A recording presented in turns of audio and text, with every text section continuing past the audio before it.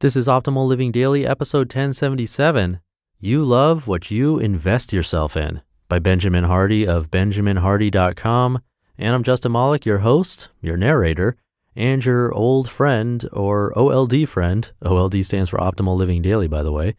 It's Thanksgiving today, and this will sound super cheesy, but I'm thankful that you're here listening, especially if you're listening every day. It really means a lot. And I wouldn't be doing this if you weren't listening, so thank you. And I also have to thank sponsors like Skagen for keeping things running here and paying the bills. Are you focusing on the most meaningful things in life? Take inspiration from Skagen Watches and Jewelry. Their Danish minimalist designs are guided by less is more, a good daily reminder for all of us.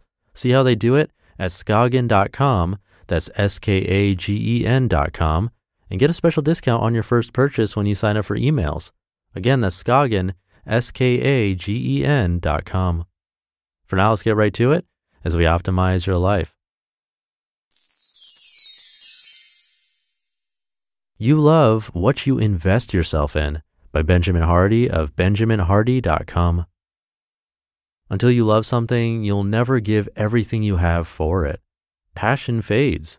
Love only becomes more powerful regardless of the outcome.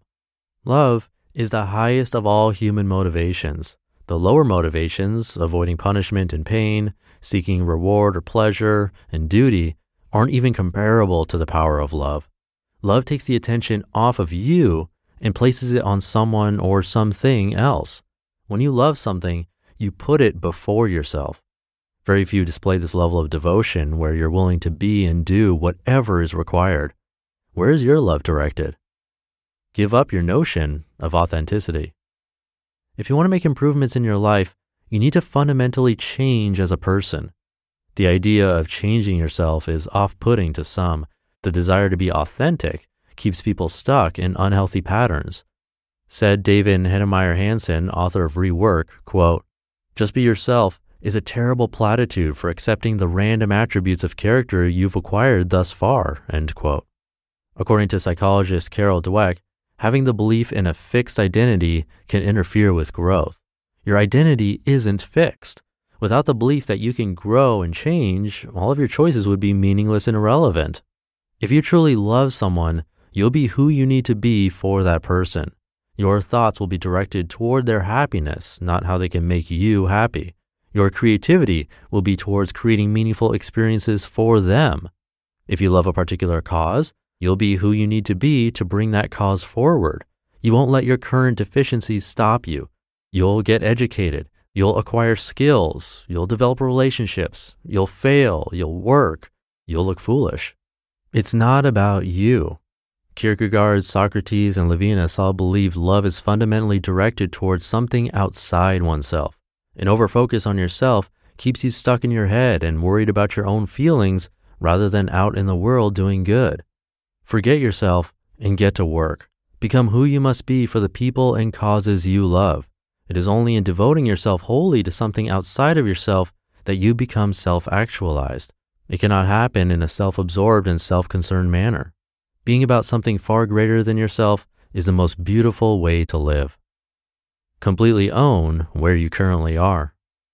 If you want a life more than you currently have, you must be more than you currently are. Said Benjamin Disraeli, quote, "Man is not the creature of circumstances. Circumstances are the creatures of men," end quote. Your circumstances are a reflection of you. If your relationships are toxic, who's to blame? If your finances are a mess, who's to blame? If you hate your job, who's to blame?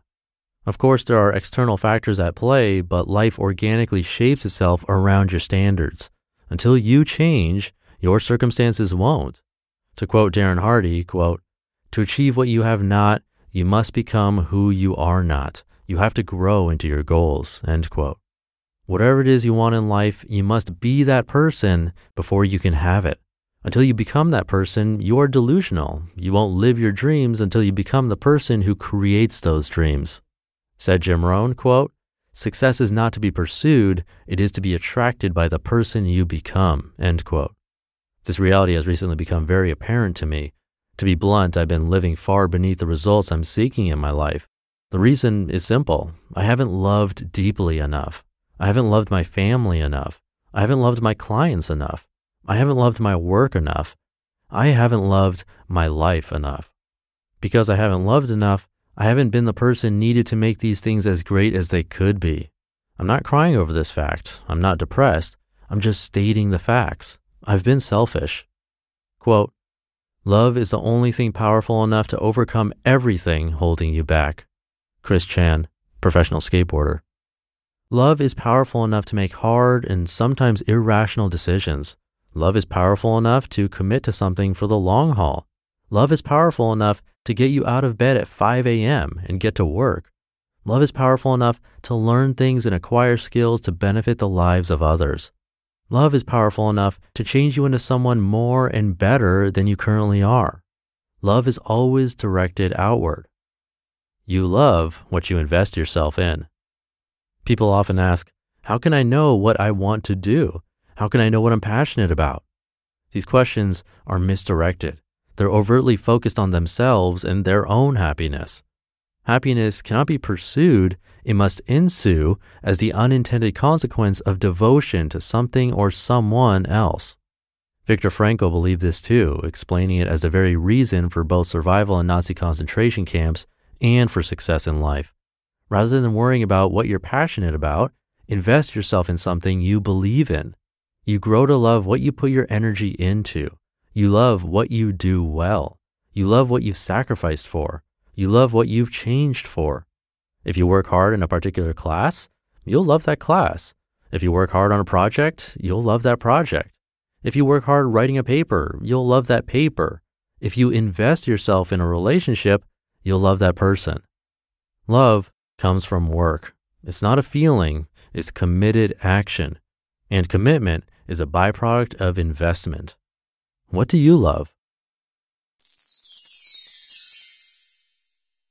You just listened to the post titled, You Love What You Invest Yourself In by Benjamin Hardy of benjaminhardy.com. That was super relevant for me. I don't think I need to explain it. It should be pretty apparent since I do this every single day of the year. And I'm able to do that thanks to sponsors like Skagen. Did you know some of the happiest people on earth live in Denmark? Skagen is not only named after a Danish coastal town, but is also inspired by the people who live there. Their Danish lifestyle focuses on what's meaningful, being part of a community, making time for relationships, and living in the moment. Skagen connects the dots between culture and design with minimalist watches and jewelry that reflect the less is more concept. And I have a Skagen smartwatch. It tracks my activity, has smartphone notifications, music control with storage, and a lot more. You can even make payments from it. It's a beautiful watch, and it also has customizable dials and magnetic mesh straps, interchangeable straps too. Come check it out, along with their other watches and jewelry. Visit Skagen.com, that's Skagen.com, to get a special discount on your first purchase when you sign up for emails. Again, that's Skagen, Skagen.com.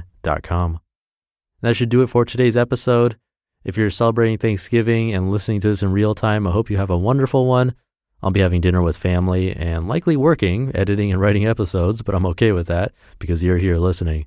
So thank you for being here and listening all the way through. It really means a lot. Have a great rest of your day, and I'll catch you in the show tomorrow, where your optimal life awaits.